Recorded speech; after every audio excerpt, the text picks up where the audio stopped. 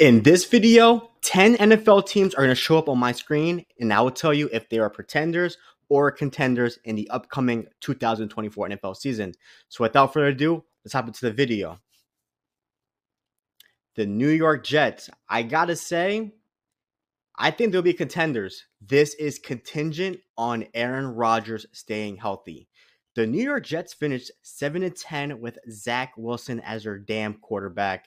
And Aaron Rodgers on one foot is a way much better quarterback than Zach Wilson is. So if Aaron Rodgers is healthy and the offense is clicking and the defense is great, they have a great defense, but if Aaron Rodgers can stay healthy and this team could get rolling, I think this team could win as high as 12 wins. I understand the whole New York Jets suck type things, but this Super Bowl window is closing. If Rodgers is healthy and lasts the full season, this team can really make noise. So I'm going to go based on Rodgers being healthy. The New York Jets are contenders in the 2024 season. The Atlanta Falcons. Listen, I got to say, for those who have been following the channel, I have not been too high on the Atlanta Falcons. I know. I was definitely pinpointing on their pass rush, but with the moves they made recently, they traded for Matthew Judon. They got Justin Simmons. I'm going to have to change my stance on the Atlanta Falcons, and I'm going to have them be contenders in the 2024 season. Kirk is going to come back from his Achilles injury. I think starting the season off, I don't think he's going to rely on the deep ball a lot. I think this is where we're going to see Bijan Robinson get a lot of workload to kind of just slow the game down and just rely on the short pass game. And then eventually I do believe that Kirk is going to let it fly. And the defense got better. The defense got better. Justin Simmons at safety. They did enhance the pass rush with Judon. I wasn't high on them, but they're high. I'm very high on them, and I think they could win the NFL division, even though the NFC South division is probably the weakest division in the NFL. All you probably need is about 9-10 wins, maybe 8 wins to win the division, but I think the Falcons will win that division now with the moves they made recently. So I've got the Falcons as contenders. The Miami Dolphins. Look, Tua, Tyreek, they have been a phenomenal duo, but I am not high on the Miami Dolphins. I think they are pretenders. Honestly, to me, I think Tua is just the AFC version of Dak Prescott. Tua just has phenomenal regular season numbers. The Miami Dolphins just cannot get it done in the playoffs. And about the Miami Dolphins, they just don't seem to kind of make noise and get crucial wins against teams above 500. As well as against playoff teams. I feel like sometimes they kind of struggle to put up points against them, and I just feel like whenever they're not at home, they tend to struggle away against playoff teams. And Tua in cold weather, I'm not a big believer in the Miami Dolphins team. They're gonna make noise in the regular season, but come playoff time, I think they're gonna come down to earth and crash. I had the Miami Dolphins being pretenders this upcoming season. Up next, okay, we got the Dallas Cowboys. Look, the Dallas Cowboys have probably been one of the most dominant NFC teams for quite some time. Divisional winners here and there. But I do not think they will be contenders in the upcoming season. Listen, after that ass whooping by the Green Bay Packers, the Cowboy fans have been really quiet during the offseason. I'm sure a lot of Dak Prescott jerseys are tucked away in the closet or probably in the garbage, and especially with the Cowboys contract situation, whether they need to pay CeeDee Lamb, Dak Prescott, and especially with the Cowboys trying to make Dak Prescott the highest paid quarterback in the NFL. I am not high on this Cowboys team. I don't think they'll be as dominant as they were last season, but they'll still be good. But I just think that they'll be pretenders. I mean, as long as Dak Prescott is there at quarterback and Jerry Jones is there, this team is going to win a championship. They're just not. And I'm just not a big believer in Dak taking the Cowboys to the next level. So as long as Dak is there, I got to say I have the Dallas Cowboys pretenders in the upcoming season. Okay, Jacksonville Jaguars. Interesting AFC team. Look, they started the season really hot last season. They started 8-3. Then they started to crash and burn during the stretch, but Trevor Lawrence was really banged up. The offense was a bit subpar, especially when Christian Kirk went down. So things weren't clicking offensively, and that late season collapse did occur. But in the upcoming season, Trevor Lawrence is to come back healthy. Etienne's a solid running back. They have deep threat rookie wide receiver Brian Thomas Jr., Christian Kirk, Gabe Davis, Evan Ingram. I think this is going to be a very pass-happy offense, very aerial attack offense, which they kind of need to be if they really want to win the AFC division and take down the Colts for the second place, or if they want to take down the Texans in the first place division and make some noise. But I honestly think that the Jaguars can be contenders. If the pass rush can get there and help the pass defense make plays, this could be a very sleeper team in the AFC. And I do think that with the addition of Brian Thomas Jr., who's going to help stretch the field, be a deep threat, and add more weapons to the offense, this offense can make a lot of noise. The pass rush, I think they can make noise, and I think the Jaguars are a very sleeper AFC team in the upcoming season. I will have them as the contenders. The Seattle Seahawks. Interesting. Okay, my feelings about the Seahawks is they have a veteran quarterback who's on a really good bargain deal. They probably have one of the top trio wide receivers in the NFL, probably top three trio wide receivers. But defensively, that run defense was not good. They got ran over a lot. But with the addition of Mike McDonald coming from the Baltimore Ravens and Pete Carroll leaving, I think a change of voice was much needed for the Seattle Seahawks. So I do believe that Mike McDonald will enhance the defense. And I think he'll bring a new culture and a new voice to the Seattle Seahawks.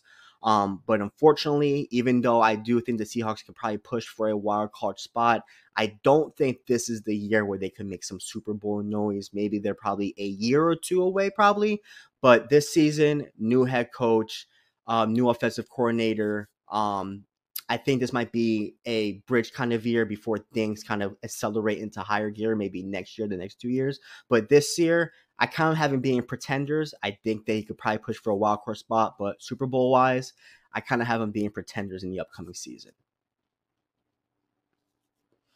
The Green Bay Packers, the baby Packers, the youngest team in the NFL.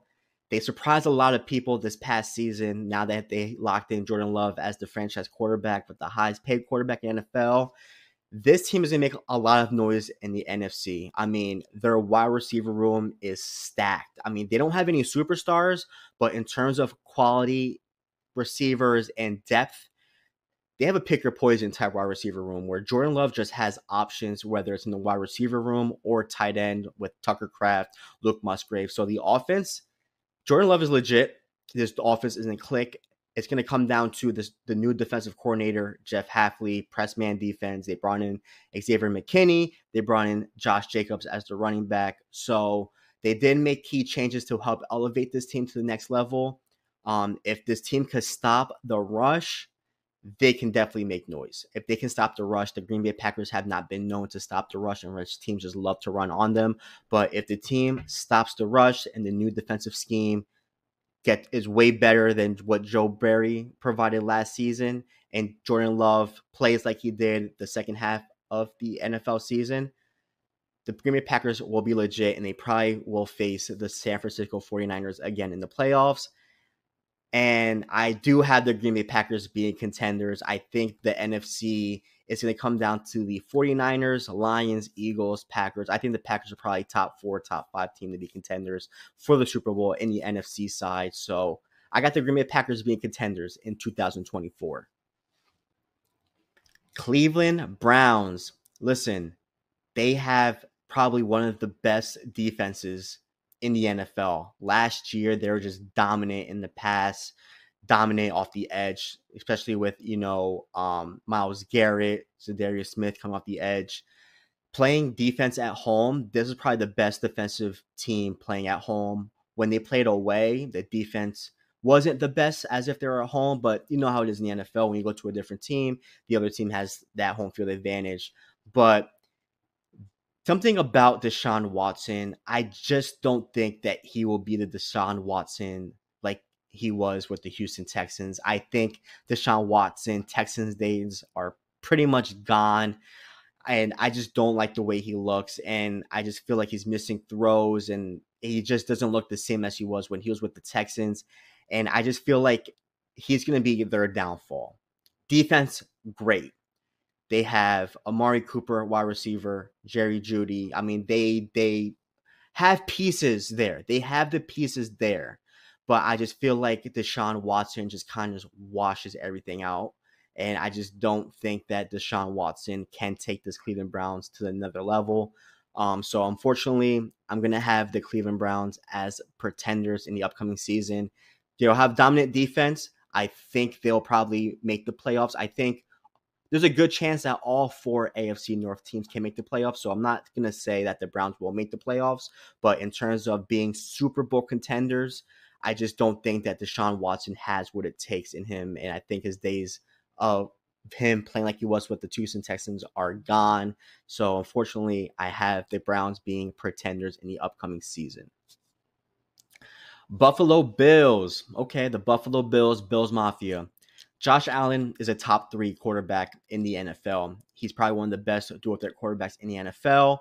So I feel like as long as you have Josh Allen, you always have a chance, right? So no matter how many pieces you lost on defense, no matter how many pieces you lost on offense, as long as you have Josh Allen, he's going to make the plays to keep you in the game and keep you in shootout games. So there's no denying that Josh Allen is a big, big part of this team. With that being said, they lost a lot of key pieces defensively. The whole wide receiver room is revamped. And most likely they'll have a rookie wide receiver playing Keon Coleman. They will have Curtis Samuel. And I know Marquez Valdez is there. And I'm Hollins is there. Mac Hollins is there. So wide receiver room is revamped. I'm going to have to say that the Buffalo Bills are pretenders.